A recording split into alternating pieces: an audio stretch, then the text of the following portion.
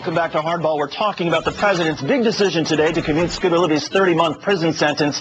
Senator Joe Biden, who is a presidential candidate, has sent out this email to supporters urging Americans to, quote, flood the White House with phone calls tomorrow, expressing their outrage over this blatant disregard for the rule of law.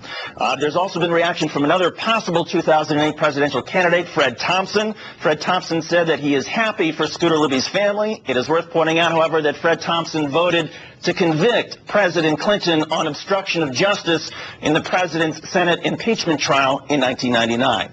Joining us on the phone is Libby blogger Marcy Wheeler, who's the author of Anatomy of Deceit, which provides a sort of count-by-count explanation of this entire case. And Marcy, you know the ins and outs of the evidence in this case. What did the president say today that was incorrect?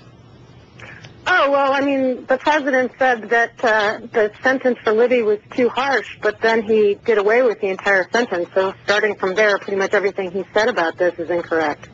Marcy, there's been a sort of explosion on the blogosphere, but, I mean, how do you think this goes? Doesn't the story just die down now? I mean, I don't know too many people, with all great respect for all the terrific work that you guys have done and for your book, Anatomy of Deceit, it's still a very complex story.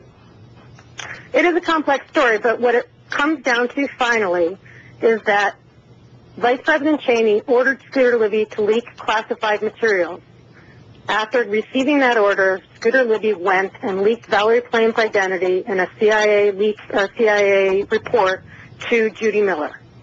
Vice President Cheney did that, he told Libby, with President Bush's approval. When Vice President Cheney was trying to exonerate Libby later that fall, he said the president, and crossed that out to protect the president, but he said the president basically asked Scooter Libby to put his neck in the meat grinder.